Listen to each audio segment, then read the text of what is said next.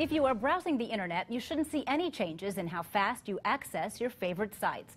Today, the Federal Communications Commission voted on new rules regarding net neutrality. So what does that mean for you and your internet? News Channel 15's Lamar Holliday is here to explain. Lamar?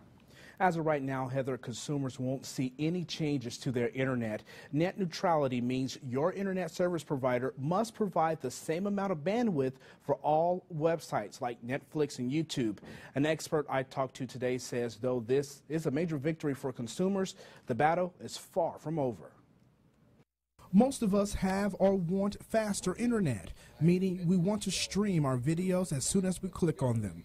Net neutrality has been the backbone for that. Everybody gets the same access. It's equal. It is neutral, thus net neutrality. The FCC has ruled before that internet service providers can't offer faster speeds to companies like Netflix or Hulu who can afford to pay for it. Those who couldn't pay up will have slower speeds, causing consumers to choose certain sites that provide faster capabilities. The courts overturned that ruling, but the FCC found a way around it.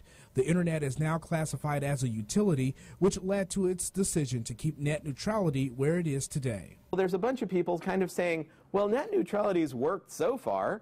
It kind of gave us YouTube and Google and home internet that's really, really fast. So after the FCC's ruling, what does this mean for your internet experience? As it stands right now, your streaming speed is as equal to any other sites that you visit on the internet. But if net neutrality wasn't in place, your internet experience would be more like this. Right now, everybody is working themselves into a frenzy over a bunch of unknowns.